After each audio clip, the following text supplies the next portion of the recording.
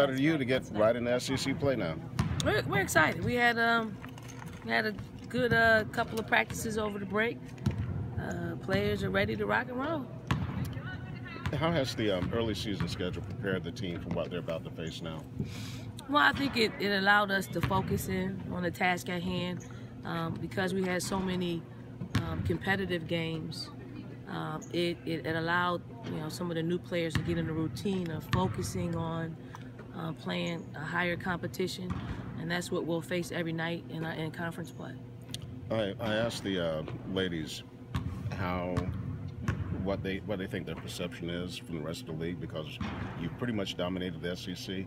Like, do they think that other teams, other fans view them as the villains? Like people used to view the, the Yankees, the Green Bay Packers. Everybody wants to, beat them up.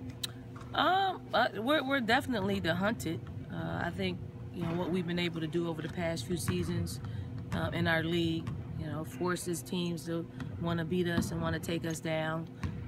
But it's the cards we've been dealt. We've had very good success in our league, and hopefully we can continue that. We got the great players to kind of follow up what we've done in the past, but nothing's going to be given to us.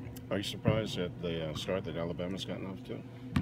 No, I mean, I think Alabama's done a great job. I think it takes time to build. I think Chrissy's done a great job of getting players in there that are, of her vision and her likeness. And once you have that, you have a certain comfort level, and sometimes you have to take it on the chin in the early stages of taking over a program.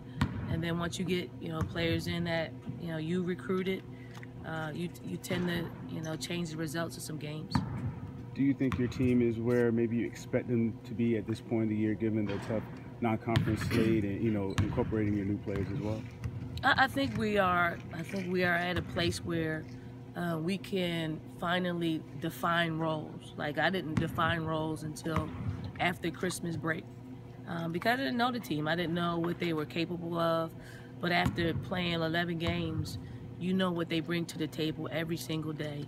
So you kind of give them, some roles, a role to follow.